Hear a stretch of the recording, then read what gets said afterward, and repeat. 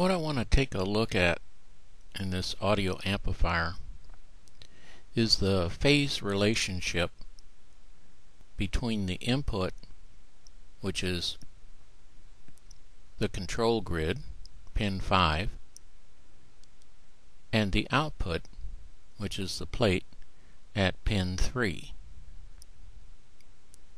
And what we're going to find is the input signal and the output signal are 180 degrees out of phase. Looking at this picture, we can see the input signal is smaller than the output because the tube is amplifying it,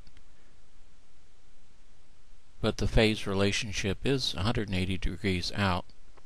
Or another way to look at it is when the input signal is increasing, the output signal is decreasing, and vice versa. If the signal on the control grid, pin 5, starts to go negative, this will cause the current to become less between the cathode and the plate. Or another way to say it would be the resistance between the cathode and the plate is increased. And when that happens at pin 3 at the output, the voltage will increase.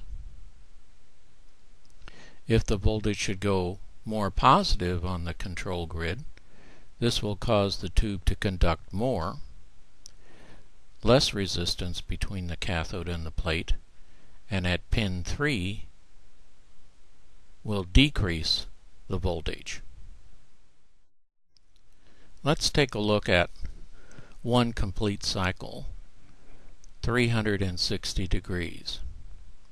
At the left is the input signal, and as it increases in the positive direction, on the right the plate voltage is decreasing. Now when the input signal starts to go in the negative direction, the plate voltage, pin 3, is going in the positive direction. And when we get to the full 360 degrees, one complete cycle, you can see that the input and the output is 180 degrees out of phase.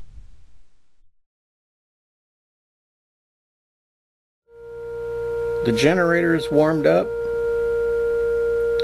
and so is the radio.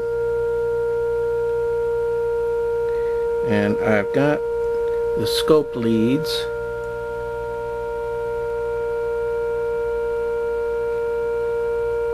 hooked up to pins 3 and 5,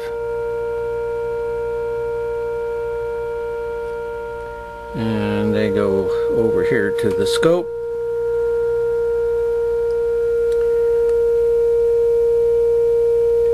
That's channel 1.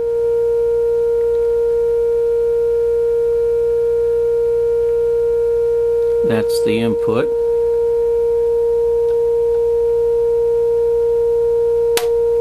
There's channel 2. That's the output of the tube of the plate. And if we take a look at both of them, you can see that they are 180 degrees out of phase.